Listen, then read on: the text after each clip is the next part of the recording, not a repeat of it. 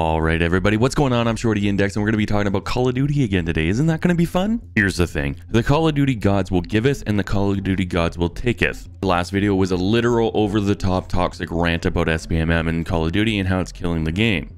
I then didn't play for the next 2 days after that, and I get on and an update requires restart. Why? Because it's Call of Duty 2023 and every single time they do anything to the game, you got to restart the whole game, do a download, and then have 3 updates require restarts. But that's off topic. Upon loading in, I then hit hardcore quick play because that's all I play is hardcore. I don't want to go use metaguns to get like 3 kills a game. I also don't want to have, oh never mind, there's UAV spam in this one too, so it doesn't matter about that part. I just don't want to use metaguns.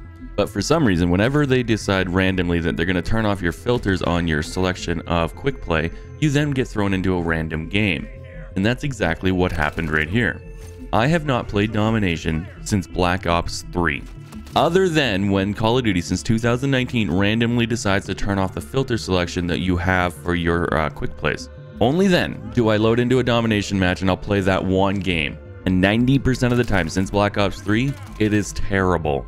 And when I loaded into this one when the match had already started, I was already thinking, oh my god, here we go. The team hadn't really been capturing flags, and I was pretty certain we were going to lose, but I decided to play it out as a nice little warm-up before I go over to TDM and do my normal things where I get mad over there. I started to start capturing flags, and then all of a sudden my teammate goes, hey, that guy's capturing flags. I think that's what you're supposed to do in this game mode, and they start to capture flags. And then that spilled out into the entire lobby playing a true-to-form actual Domination match for once. Domination used to be so good before, you know, Warzone came out. Once Warzone came out, that killed objective-based game modes. Let me explain. Stop. Let me explain. Before Warzone ever came out, it used to be a push-pull game mode, Domination, where one team would push and try to get more points than the other team, and their flags would help rotate the map, and there would be objectives to keep players constantly in battles with each other. After Warzone's released, it just became a weapon grinding simulator where people just hid and just leveled up their guns. Instead of the game mode being this fun, over-the-top, objective-based game mode, it instead became this place where people who wanted to play the game got completely blown away by the people who just wanted to just grind guns and get kills, which killed pretty much every objective-based game mode in the entire game.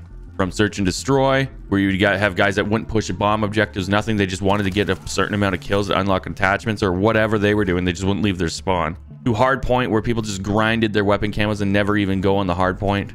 Domination, where they would have 0 caps after a 10-minute game. And the first cap is a neutral flag, meaning they really went out of their way to not capture anything.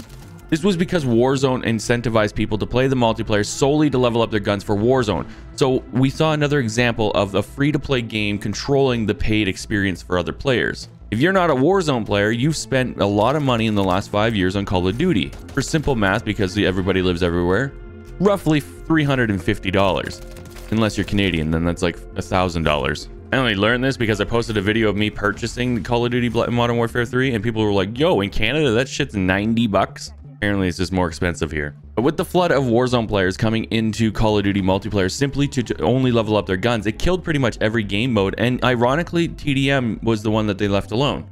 The reason for this was because TDM wasn't long enough for them. They enjoyed the fact they could extend a Domination match to almost 15 minutes if they didn't capture any flags.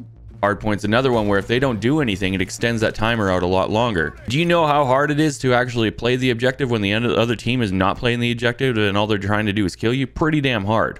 So I was very relieved that when we started capturing flags in this one, it became a classic experience. And the entire time I was sitting there, I was thinking, like, wow, this is the closest I'm going to get to Modern Warfare 2 in 2023 in Modern Warfare 3. Because Activision's a bunch of idiots and they named it in the most convoluted, stupid way ever, so I can't reference it easily without being confused myself. But to make it simpler, it's the closest I'm going to get to that Call of Duty experience that I grew up with. I was having so much fun in this lobby, it wasn't even comparable to anything I played up to this point. Minus the Groot skin running around and being basically invisible, it was a pretty damn good lobby. There was pushing, there was pulling, there was lots of kills, there's lots of deaths. I will always bring you guys my average gameplays because I don't want you guys to think I'm top tier gamer, and I also don't want you guys to think that I'm a terrible gamer. It's just going to be my middle point. So we didn't reverse boost nothing. This is the first game after the last game. That Afghan game was the last time I played this game, and I made that video 10 seconds after I finished that game. And this was the first game that I played when I got back on. Now, I've had this theory about SBMM, and that's just that if you don't play for a couple days, they make it really low, so then you'll have a couple good games, get hooked, and then they'll turn it on slowly as you play. I have a feeling that was going to happen here, but I played this one game and dipped last night. I was like, I'm out. But with objective-based game modes, I find that people that play objectives don't actually have the reward capabilities that they need, and that's what I really want to talk about real quick. In objective-based game modes, nobody goes for the flag usually. Nobody plays the hard point. Nobody really does any of the objective-based game modes because all they're there for is to grind skins for their guns. The only reason that's not an issue this year is because they carried over Modern Warfare 2 progression to Modern Warfare 3. If there was a new Warzone, then you would 100% be having the same issues.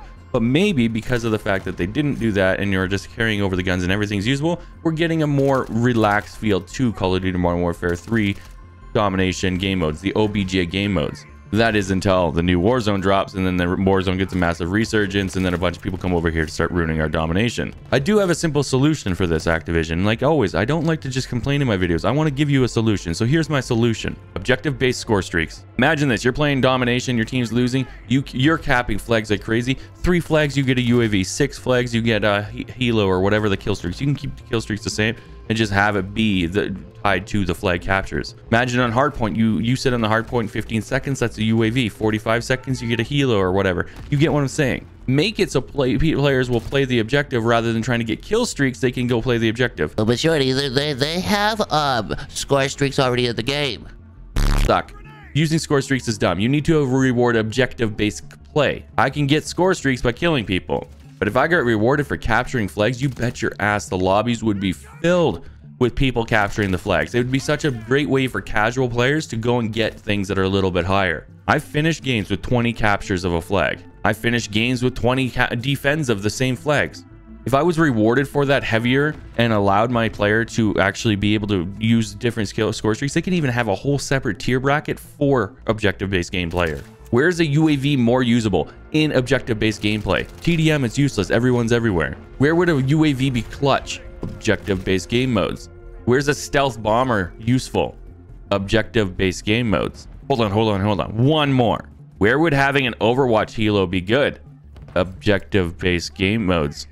The score streaks are all meant to defend and protect you while you do objectives. That's the whole point in them in real life too. They protect soldiers while they do objectives. So if they tied it to an objective-based score streak, you would have so much more use out of them. Everyone's running them in TDM just to get kills. Imagine if they actually used them to objectively take over a side of the map or a flag or a hard point. Oh, it'd be so good.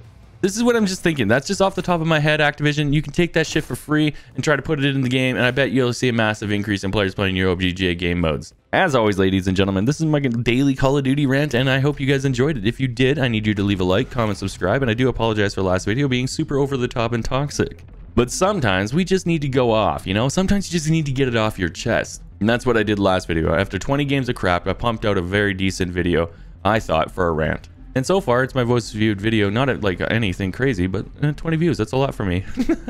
Anyways, ladies and gentlemen, I hope you have a fantastic day, and I look forward to seeing you guys in the lobbies. Have a great one. Bye.